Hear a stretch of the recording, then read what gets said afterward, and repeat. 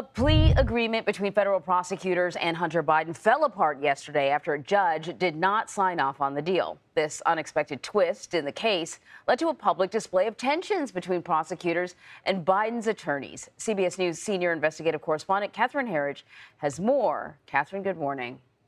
Good morning. I was sitting about 20 feet behind the president's son in the courtroom yesterday, and as the deal started to fall apart, he appeared increasingly upset. Hunter Biden left the federal courthouse in Wilmington after the plea agreement reached with prosecutors last month collapsed. The president's son was expected to plead guilty to 2 misdemeanor tax charges and was expected to enter a diversion program to resolve a 3rd charge for felony gun possession.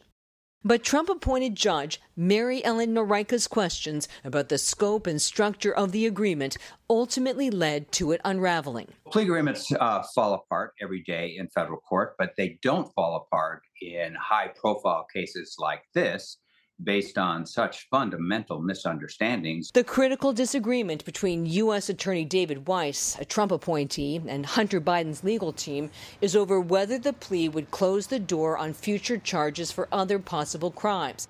Weiss has said consistently the probe is ongoing. Judge Noreika said she felt she was being asked to rubber stamp an agreement she had concerns about, and questioned if the resolution to the gun charge was even constitutional. Hunter Biden is a private citizen, and this was a personal matter for him. The White House reiterated the president's support for his son, but stressed the independence of the Justice Department. Republicans have criticized the plea agreement, calling it a sweetheart deal. There shouldn't be 2 justice systems in America, and hopefully today that's what's being done. Hunter Biden left the federal courthouse behind me without commenting for reporters. He's entered a plea of not guilty for now.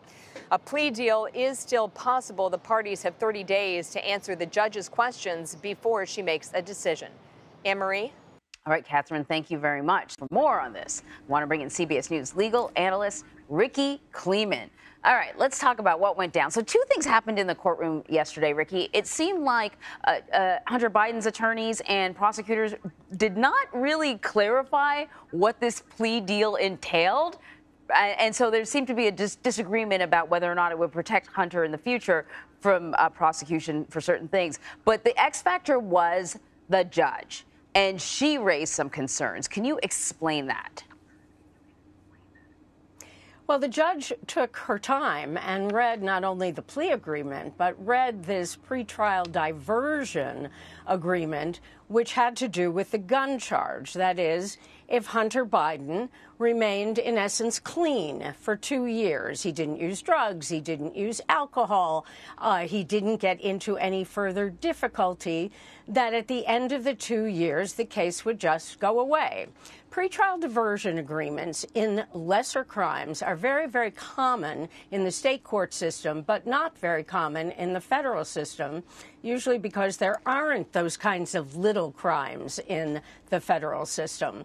What happened was the judge saw that if, in fact, there might have been a violation during those 2 years, she was going to be the decider. She was going to decide whether or not to prosecute. That's not her job. She's a judge. So it was what we call a separation of powers problem, and she saw it. The problem is the decision about whether or not someone has gone forward correctly with pretrial detention and a decision about whether or not to prosecute is clearly in the prosecutor's realm, not in the judge's realm. So that's what caught her attention. But when she started to question about that procedural matter, it became abundantly clear between the 2 sides that there was no agreement about the state of immunity for crimes that had happened in the past. Certainly, the defense believed that when it came into court, it was going to have a situation where Hunter Biden could enter 2 pleas of guilty to tax failure to file misdemeanors, and that was going to absolve him of any other potential crimes in the past. Or else, why would he enter the deal? The prosecution, who has said from the beginning, we're still investigating. This is not over. Well, they certainly didn't believe that the immunity clause in pretrial diversion covered all crimes. And when you read this paragraph, which I got to do last night and this morning when it was finally found by Politico letting it out, we saw that the language is highly ambiguous. So you can understand why each side thought they were right. Very interesting. So now the parties have 14 days to brief the judge, and a ruling could be delayed. I mean, what sort of timeline can we expect here? When could we expect a ruling? Well, what's really happened is the parties are the people who said they could get this done in 14 days. The judge has really given them more time, closer to a month. But what will happen is, I believe, that the parties are going to get together and try to work out a new deal. It's in nobody's interest to take this case to trial.